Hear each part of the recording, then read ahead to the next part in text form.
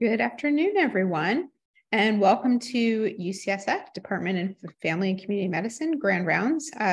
Happy Friday. We have a wonderful presentation for you today by Dr. Megan Mahoney. The title of her talk is Demoralization in Medicine with a Focus on Strategies and Solutions. Just as a reminder before we get started, this session is recorded like all other Grand Round sessions. It's also hopefully an interactive session, so we would encourage you to use the Q&A session, the Q&A button down at the bottom of your screen there to ask questions, which Megan will hopefully answer live at the end of the session, or to share your comments. If you have thoughts about today's Grand Rounds or suggestions for future Grand Rounds, we'd encourage you to fill out the evaluation that we will send towards the end of the session. Or if you just have someone else you want to suggest, including yourself, for a future Grand Rounds, that would be great. If you're interested in seeing prior Family Community Medicine Grand Rounds, they're all loaded up on our website, the department website under FCM Grand Rounds, as today's will also be, and it'll probably be posted in a couple of days. And last but not least, as always, I want to thank our phenomenal tech team, Roy Johnston, Erica Mitchell, and Ben Wallen, who are helping us stay on track today. So with no further ado, I want to welcome Megan Mahoney. Her talk today on demoralization in medicine with a focus on strategies and solution really revolves around her important work in this area. Changes in the healthcare system have altered the nature of primary care clinicians' interactions with patients and our sense of empowerment to improve the practice environment. Profound health disparities have caused disillusionment and dwindling faith in the systems for which we work. Strategies and solutions lie in the fact that we are internally motivated when we believe in what we're doing and feel like we're part of a community. The objective of today's presentation is to review the evolution of demoralization in medicine and discuss evolution for coalition building to drive change and restore well-being. In case you haven't yet met Megan, I would say that you should meet her.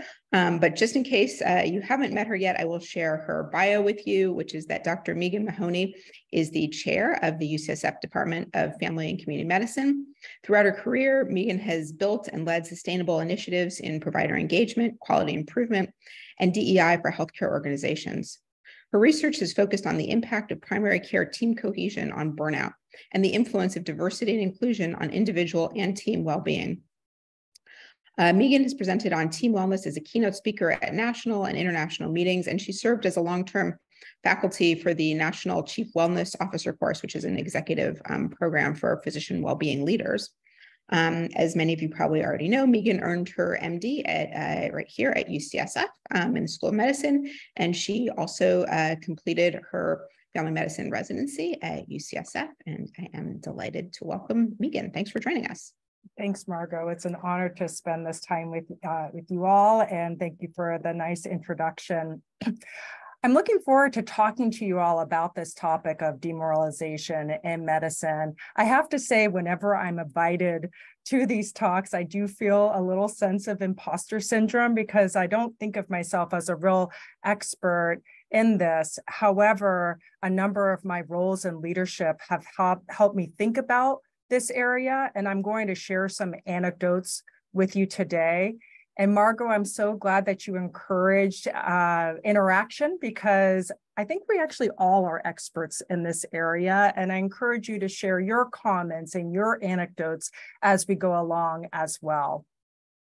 Every level of healthcare feels some level of this distress. And I think that it's really great that I'm following Dr. Fine's Grand Rounds presentation last month, which was truly terrific, that highlighted a lot of the distress around the healthcare system. We feel it, and we're seeing how it can affect ourselves, our colleagues, our patients. It affects us in our personal lives, and we're all struggling with the aftermath of this topic. So what I hope that we can do today is talk about some strategies and solutions, some real tools that you can carry with you. And again, I encourage you to share some things that have helped you as well with the rest of the group. And I'll try to highlight all of the topics looking at this through a primary care lens. And so you'll see that in the next slides. So I wanted to call out on the next slide the pivotal moment in 2014 when our UCSF's Center for Excellence in Primary Care director, co-founder, Dr. Tom Bodenheimer, published this article in the Annals of Family Medicine, which was a concept that's built off of the 3 dimensions of the Institute for Healthcare Improvement's triple aim that was initially coined by Don Berwick, but really looking at, in addition to improving the care of individual patients and promoting the health of populations and lowering costs, we must add the dimension of the well-being of healthcare providers in order for us to be effective in healthcare. And I really do attribute this article, the quadruple aim, to the opening of this discussion in 2014, a really pivotal moment. And we've all heard in the press lately about burnout and how we've been seeing record levels of burnout, all-time high this last year, 2021, analysis was done. 63% of physicians in the United States experience some sign of burnout. And just to go through the definition of burnout, it's characterized by depersonalization, emotional exhaustion, low professional accomplishment, at least that sense of low personal accomplishment. And it's the result of excessive workload, poor work-life balance, a lack of a feeling of control and purpose in one's work. Burnout among physicians emerges in the second year of medical school, and it remains a risk throughout training and in our medical practice. And we know that this is not limited to just the physicians. And in this talk, I'm going to also review a lot of the data on other health professionals as it pertains to burnout, especially in the context of the pandemic. So I wanted to call out Rachel Willard-Grace, who is the director of the Center for Excellence in Primary Care, who helped me think about this talk. And we discussed a lot about how the organization has a lot to do with the development of burnout and also the response to burnout. It's estimated that 80% of burnout is related to organizational factors. And so I have one thing that if I could ask you to do, and that is to, I really want to emphasize that we are already very resilient as clinicians. And I have some data to point to that. That if I could ask you to just stand up and say out loud, we are already resilient. And in fact, it's really our organizations that need to become resilient as well. And so over the next few slides, I'm going to go over why this is a crisis. What is the impact on our organizations, on our patients, on ourselves? How can leadership step up? And what can we collectively do about this? The characteristics of burnout have been associated with a 200% increased odds of major medical errors, particularly among proceduralists, is where a lot of the data came from. Burnout can lead to poor overall quality of patient care, lower patient satisfaction, disruption in our personal lives. And also it can lead to major costs for an organization related to high turnover and costs associated with malpractice lawsuits. I think it's interesting how this can be a vicious cycle as well, where many of these events, like a medical error or a malpractice lawsuit, can also be major drivers of burnout. And this is where the opportunity for organizations have in either augmenting and increasing that experience of burnout, or mitigating burnout. And I've seen it go either way. For example, there has been a major transformation in the area of patient safety, looking at system level issues that contribute to errors when an adverse event occurs. And this mostly comes from the airline industry, but my colleague, Jim Bajan, has led this movement, and it's across all of our healthcare systems, where when there's a patient safety event, we look at how the organization could have contributed to it. Still, clinicians often feel minimally supported by their institutions when an error occurs, and even during something like a litigation.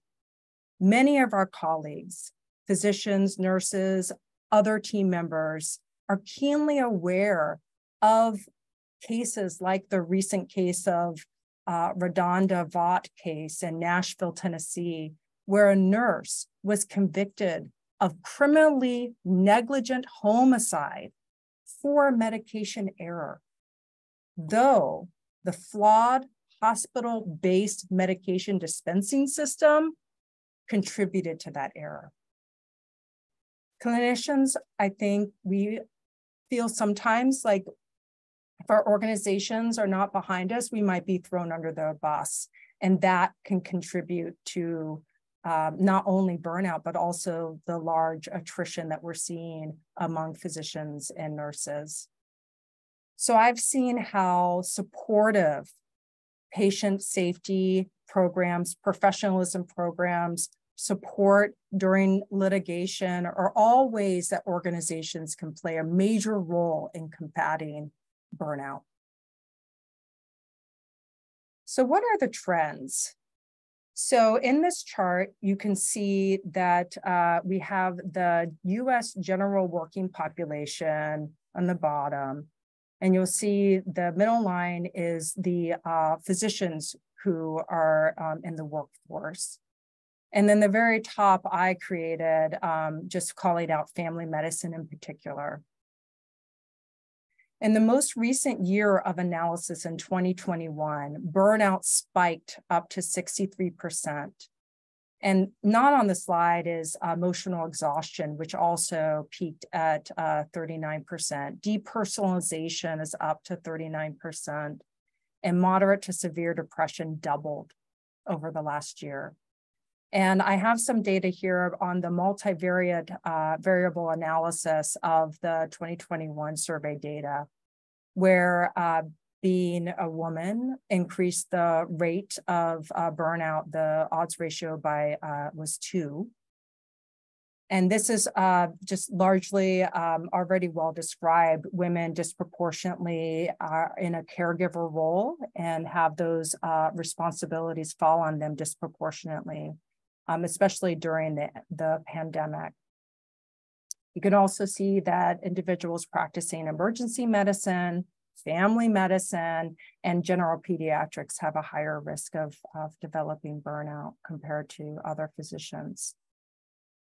But I also wanted to point out that there are a lot of studies that point to that this is not a resiliency problem among the physicians. In fact, there are data that suggest that physicians are even more resilient than the general US working population.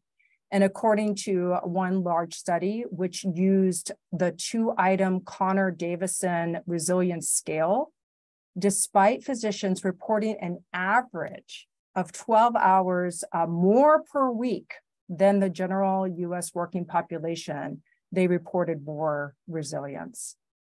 And interestingly, physicians who identify in minority racial ethnic groups might even have more resiliency according to these scales, and more research is needed in this topic.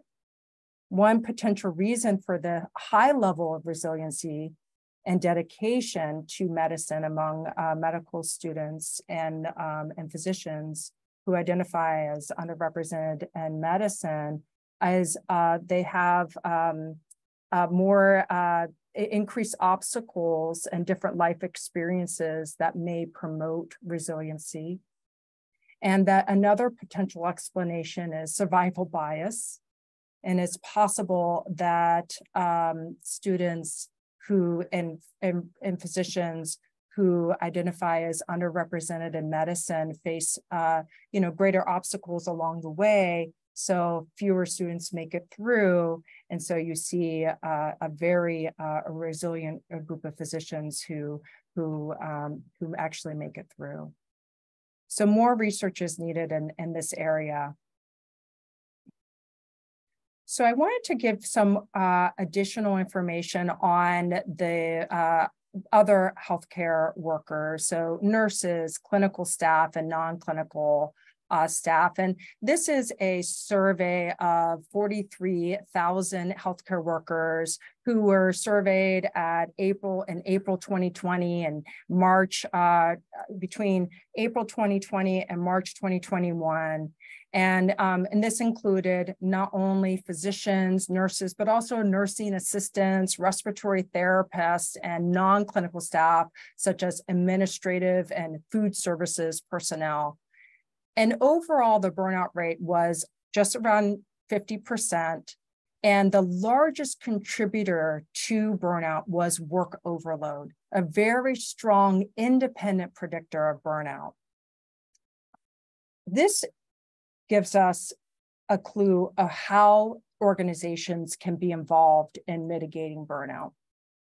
I also have it in the next slide that is specifically looking at nurses who are working in primary care. And forgive me, I didn't include the table with the data, but essentially the same thing where overwork and workload and a low personal sense of accomplishment. Those were the two main findings in this meta-analysis of burnout, burnout studies on primary care nurses.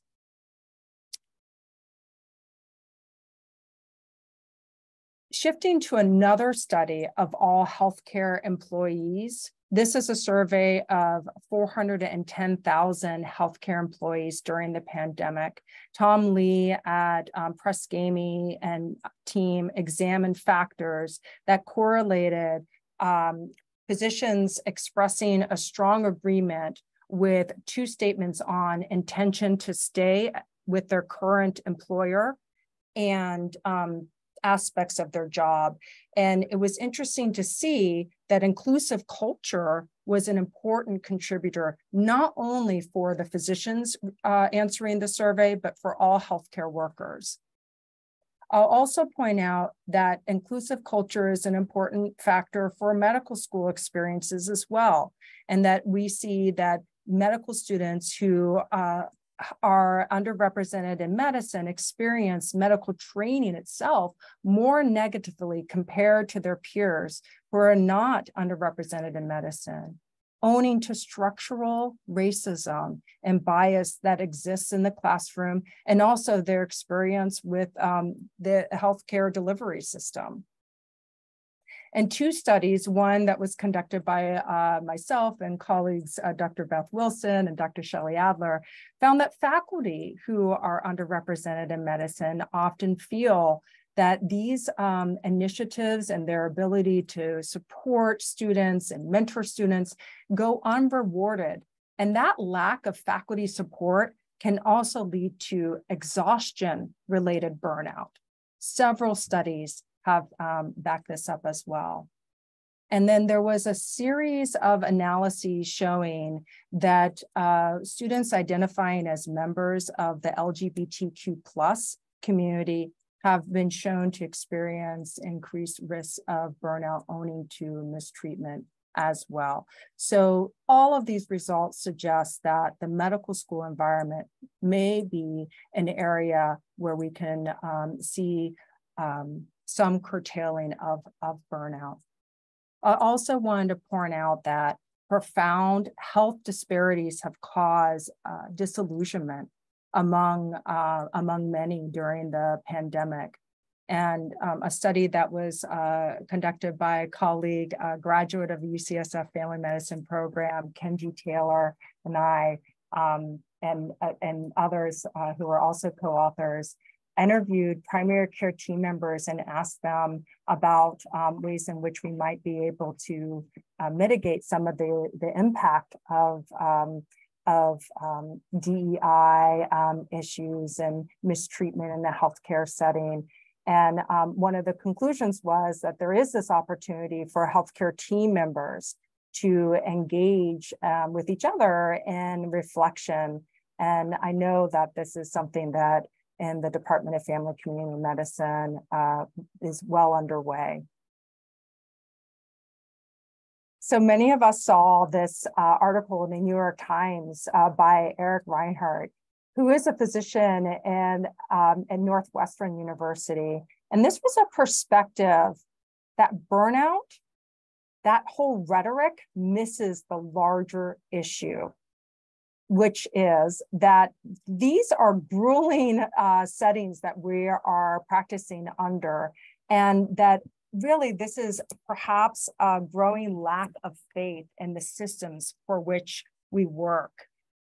And what has been identified as occupational burnout is actually a symptom of something much deeper. And on the next slide, I do invoke Sisyphus as the Sisyphean task that we are all and part of in healthcare, pushing that boulder higher and higher. Well, I wanted to give him a little bit of a break here and talk a little bit about the ways in which, first of all, what causes demoralization and the ways in which organizations can intervene. So there's a perception of a loss of control over our work environment.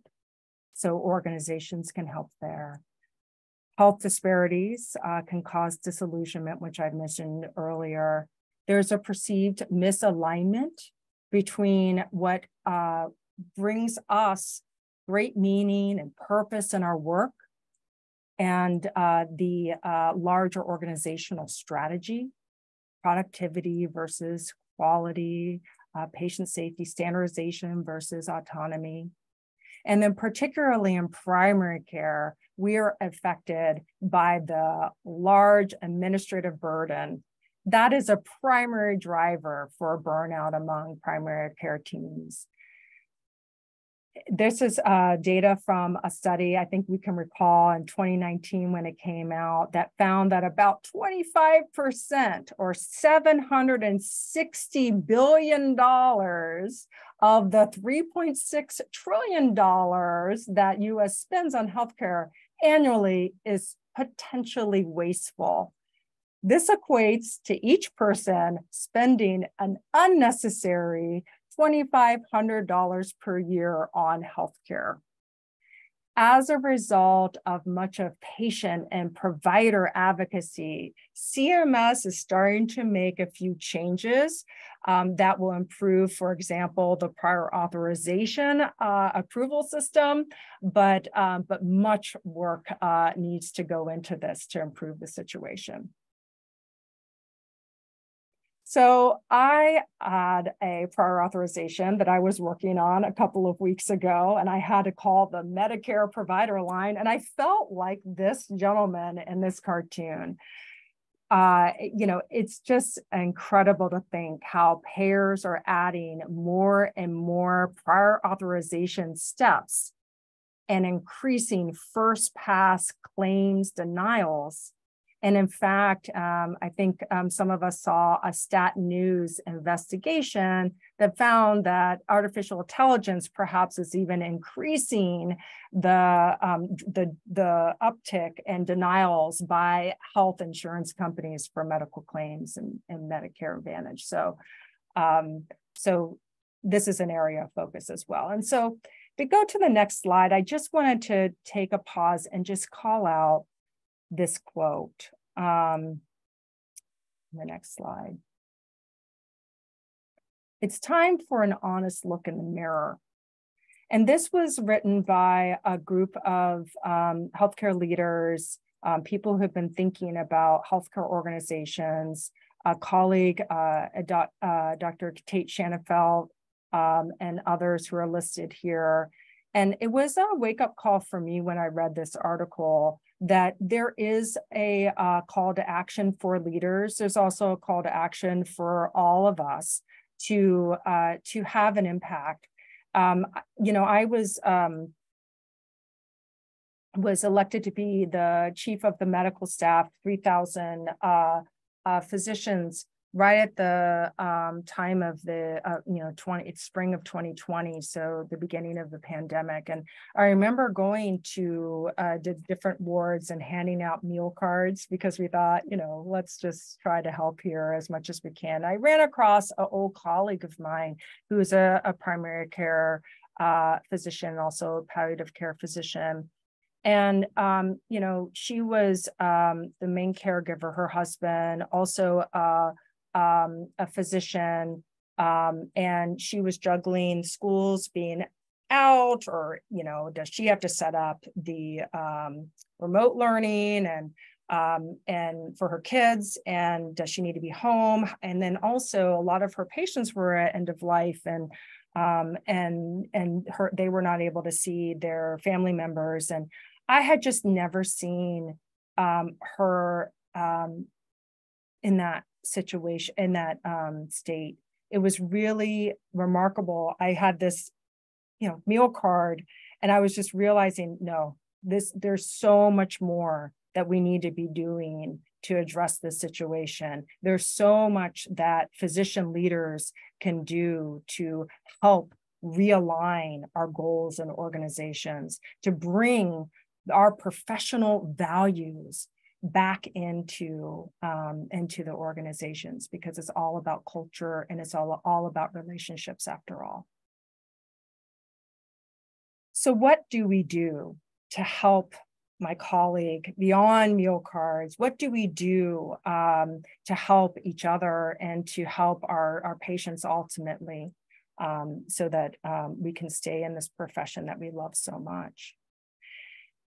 So this was, to me, an opportunity for leadership. So it basically boils down to, fundamentally, leaders are mismanaging some of the most talented professionals in healthcare delivery systems and organizations. It has to do with the policies. It has to do with the governance, the compensation plans.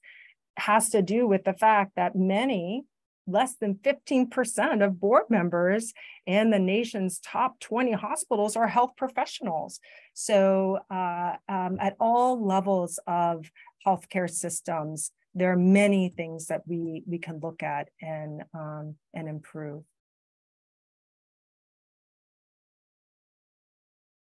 So there's been some tools that I wanted to introduce to you, and I'll just start with being at the table and speaking the language at those board meetings, and talking about the business case for wellness. And this is a very powerful tool, and it's interactive. So I put the QR code here so that you could scan it, take a look at it now, even if you wanted to, and plug in your local numbers, and then really try to calculate what the cost of physician burnout is at your organization.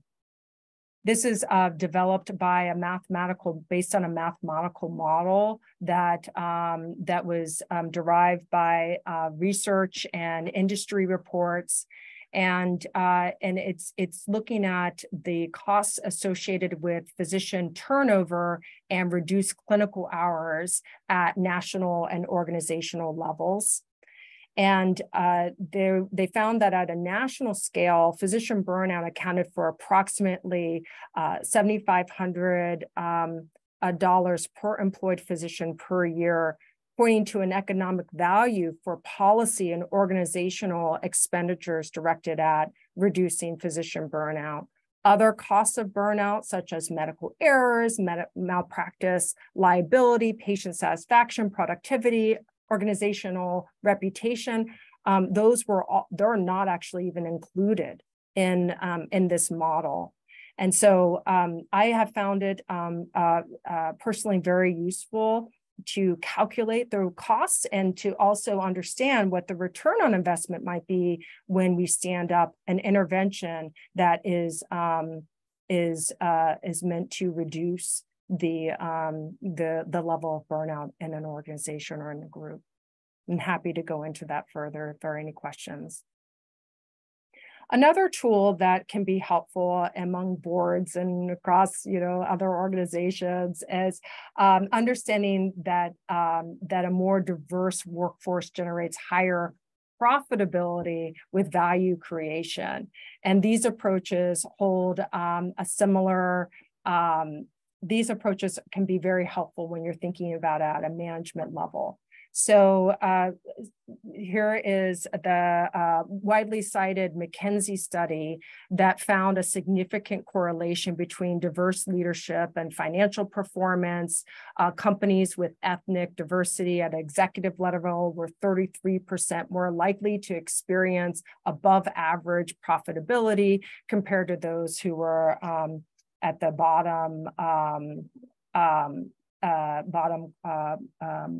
the top and the bottom quartile.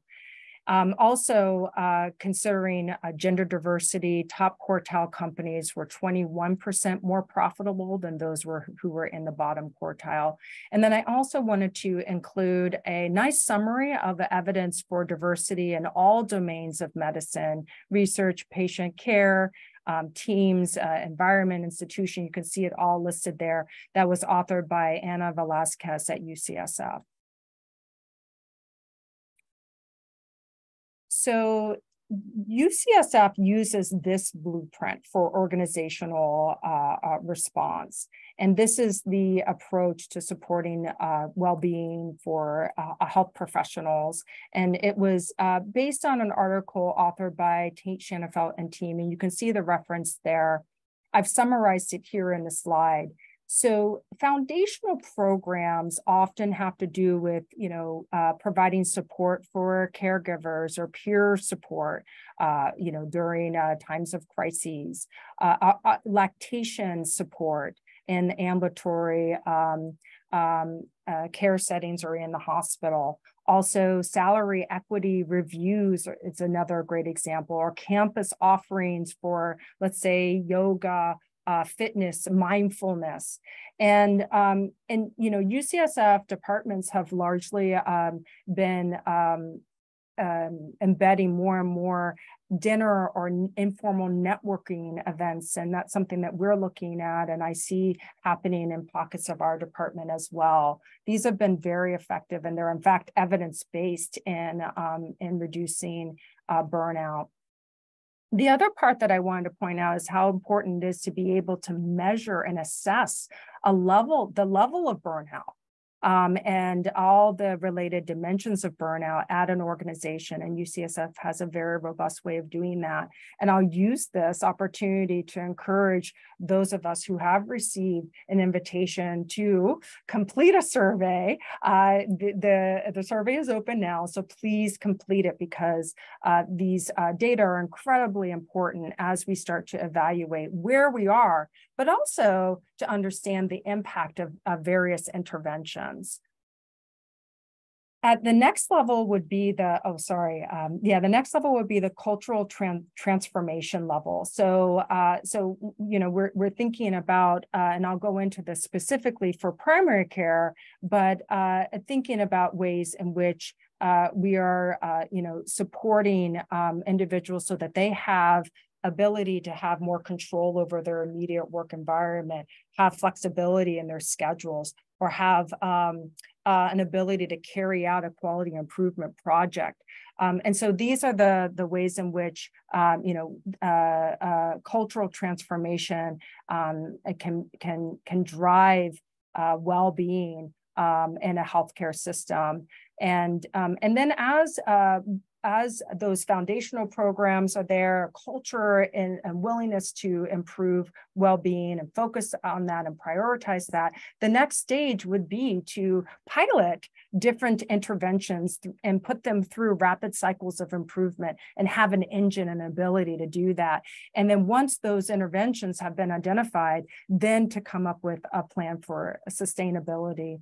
and marching through the different stages in the organizational response is an explicit strategy that many departments and organizations are engaging in. Thanks, Ben.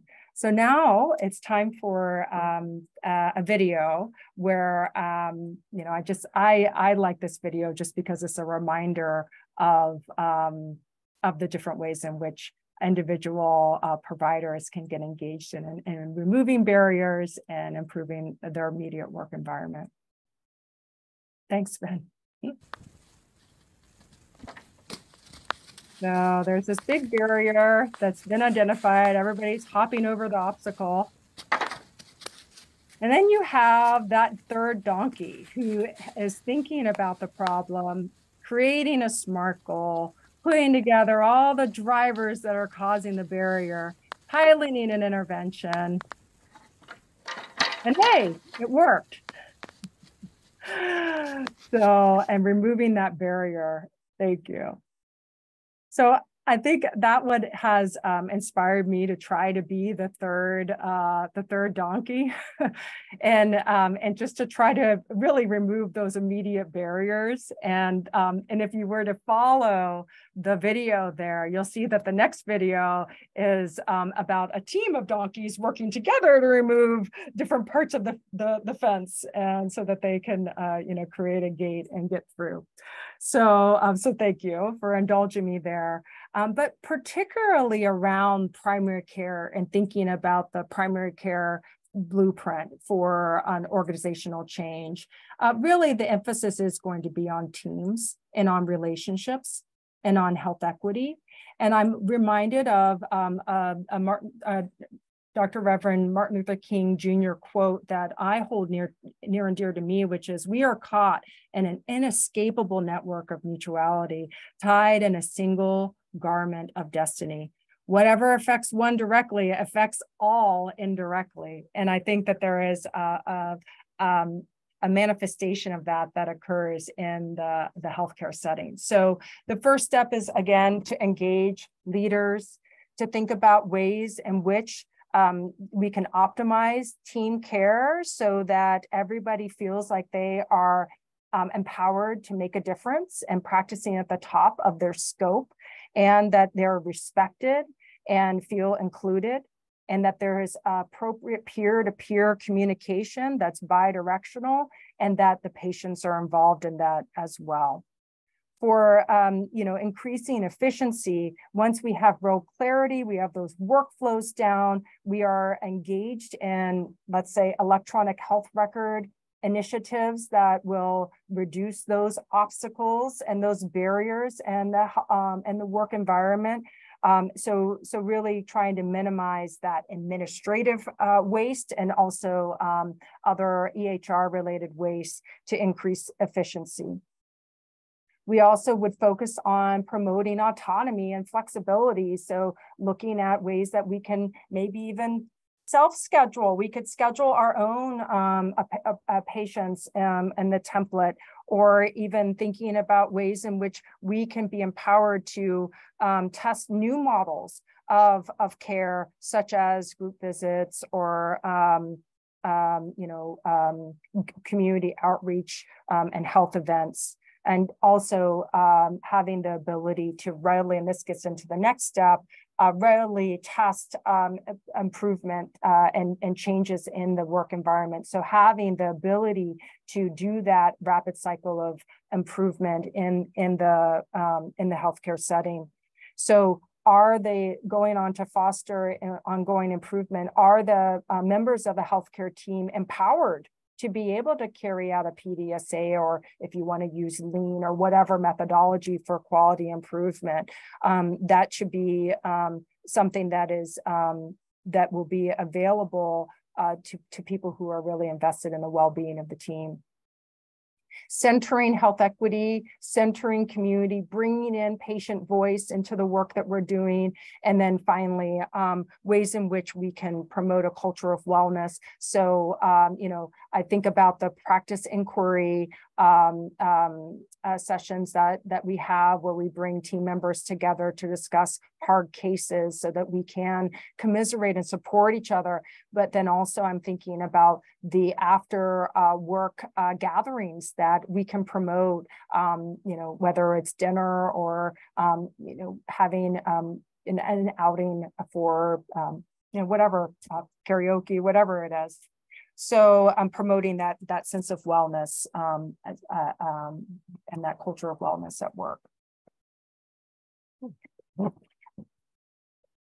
So I wanted to then, go through a research that I conducted with a research team around evaluation of a team-based care model, Primary Care 2.0, and this model was modeled after the Center for Excellence in Primary Care's 10 building blocks. So you can see here that there was an implementation clinic, and then there were 4 comparison clinics. And what the research found was that that adjusted models confirmed an inverse relationship between team development and burnout, which was statistically significant. There was also a relationship between burnout scores at 9 and 15 months of implementation. But as soon as there was a change in the budget and the staffing ratios of the medical assistants supporting the healthcare, the primary care providers, that shifted. It decreased from 2 to 1 to 1.5 to 1.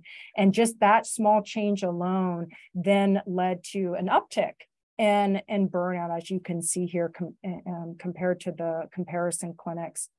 The model was associated with stronger team dynamic scores, higher visit volumes per day, and decreased labor costs. So, just pointing back to the importance of teams and relationships in promoting general well-being and the association between team cohesion and well-being. And I'll just wanted to highlight some of the pilot interventions that were then sustained that came out of Primary Care 2.0. And this was all tested through rapid cycles of improvement. And if you just click one more time, you'll see that relational coordination, there's just on the animation, there's just one more advance once. Yeah, there. Thank you so much, Ben. Using relational coordination as a framework and how we spend our time, how we communicate with each other. This is initially work that was developed by Jody Hoffer-Gattel at Brandeis University, and I had the pleasure of working with her at Brandeis University. These relational coordination initially was studied in the airline industry, and it led to a book, the Southwest Way, but it eventually made its way into healthcare. And I just wanted to talk about that a little bit. But these interventions are things that can easily be implemented in a clinic setting to promote those relationships with our team. So regular moments of recognition, morning huddles so that there's bi-directional exchange of information, clear role definition, and then quality improvement framework. So I wanted to talk a little bit about relational coordination. So on the next slide, you'll see that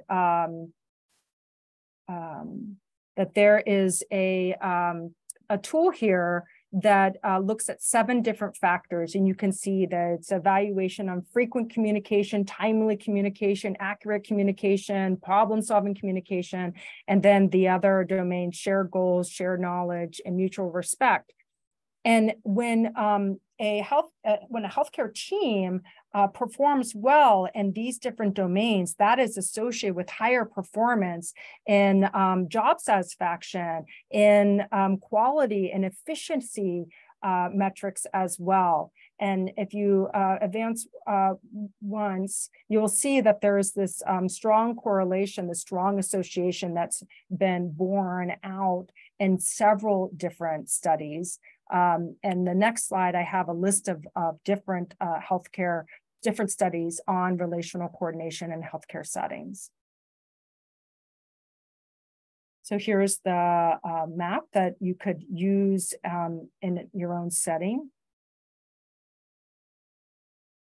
And then these are the different studies that you can see listed here that are referenced that show this association between relational coordination and performance outcomes.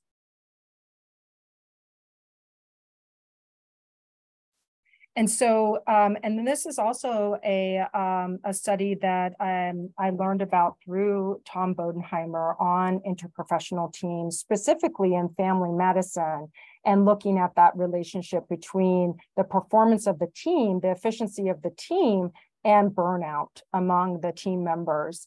And so you could see that that burnout for physicians working in interprofessional teams was 69% when the team was deemed to be poorly functioning, not cohesive, and was reduced to 21% in optimal teams.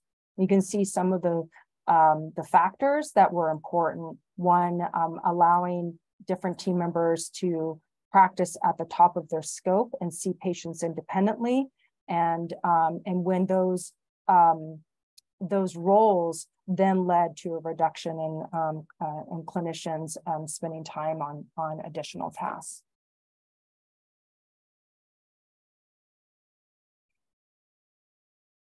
So when we think about the traditional organizational structure of healthcare settings, and we think about how we have all these silos in medicine, it's going to be important for us to think about ways in which we can cut across boundaries and break through these silos to promote collaboration and to respond to the need to build wellness in our teams. So if we go to the next slide, you'll see that it's really the future of medicine, a way in which we're going to combat widespread burnout, demoralization is by building this team of teams. I offered a tool of what you can bring to build that strong, optimal team in a local setting. But as we think about it, we can see that really this is our ability for us to build a team of teams, which would be adaptable. It would be able to create effective responses as the needs change. And it just reminds me a lot of living systems that are self-organizing and able to respond to their environment as unpredictable, unexpected, uncertain things arrive. Teams are able to respond much more resilient than individuals. And this is my last slide, which I'll just point out that resilience is a result of linking elements that will allow teams to reconfigure and adapt in response to change. It reminds me of a coral reef. This is a quote from a book that General McChrystal wrote, Team of Teams. It says, resilience thinking is the inverse of predictive hubris. It is based on a humble willingness to know that we don't know, and we can expect the unexpected. We need a system that, without knowing in advance what will be required, could adapt to the challenges at hand. A system that, instead of converting a known X to a known Y, would be able to create an unknown output from an unpredictable input. This will require all of us to be a part of a network of connections and relationships to bridge and heal healthcare and the culture of medicine for the benefits of our patients, our colleagues, and honestly, our profession. So with that, thank you, and I'm open to questions or comments.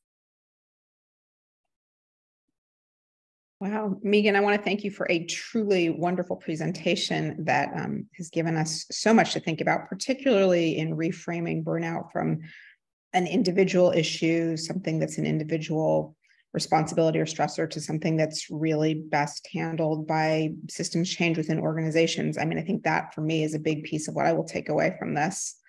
There were some wonderful comments in the Q&A that I want to call out. A lot of enthusiasm.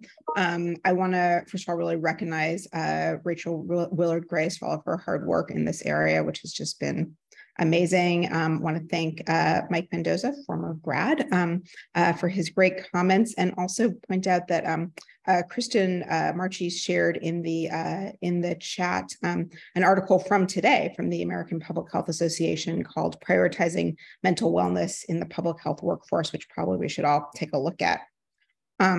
Because we all want to be the third or maybe fourth, ideally fourth donkey, right? I think we'll probably only have time for one question. So I think the question that I'd like to share with you is, what do you see as some of the biggest stressors confronting individual physicians in their careers, and how have you seen organizations address these? Right. You know, the times that I see physicians having the most difficulty is when there's a crisis. There's either a crisis because of a pandemic, or you know, an unfortunate event at home, or like I was saying, like a lawsuit or something like that. And what I've noticed is that when the role of a leader is particularly important, to be able to engage and lean in during that time. If it is a professionalism concern, for example, having the role of the leader be able to play that, be able to intervene and not be conflict averse. And so I am particularly interested in ways in which we can empower our leaders and think about leadership development. And I really applaud the efforts of Carmen Liang and Stu Menaker and our department in thinking about ways to support leadership development and provide training opportunities, because that's, I think, an important part of supporting the well-being of our health professionals. I think that's a really important thing for us to continue to advocate for and consider as we move forward.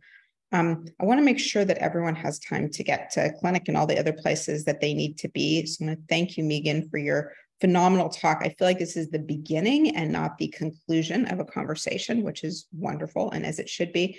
And just wanted to give you the opportunity to send us off with some words of wisdom before you go. I think we all have an opportunity to lean into this and to build our network and to partner with patients and communities to help advocate for change. And so we have this opportunity to build our coalition and to use that power for good. So thank you. Thank you so much, Megan. And thank you to everybody for joining us today. Much appreciated. Have a good afternoon.